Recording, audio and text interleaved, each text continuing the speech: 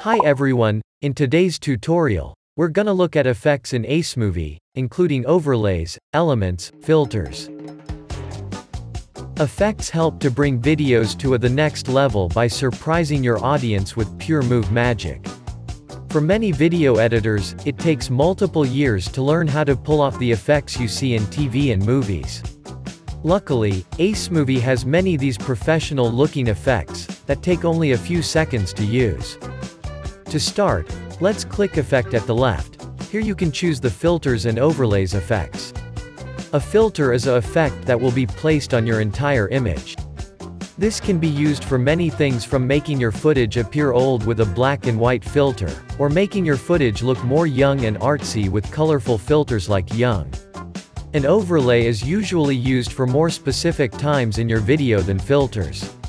You can use a frosted stains overlay to make it seem like your footage is old and vintage movies. Or you can add the snowflake to your video, that give it that winter snowing scene. Now let's try out one of each. Let's click Filters and find the Young filter. This can be drag or add above your video. You can click the filters and see your effect on the right side of the screen. Here you can adjust the strength of the effects. Dragging it to the left will make your effect less visible to the audience, or change the position and scale on the transform section. Now let's try overlay. I'll add this frosted stains overlay above my video here. Then by dragging the side of the effect, we can choose how long it lasts. We want this one to last the whole video.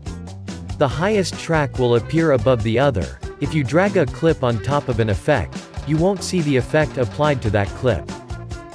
Let's look at elements now. We can click elements and find something here we want to add to our video. Seems this pretty cool.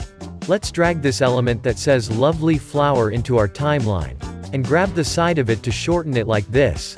Now to put the element where you want it, go to the preview window, and click and drag it around. You can also change the size of the element by grabbing the small dot here. Then when you play it through, you will see a nice animated element. That's a lovely flower. Thanks for watching. Check out our other tutorials to learn how to take your video with AceMovi. See you next time.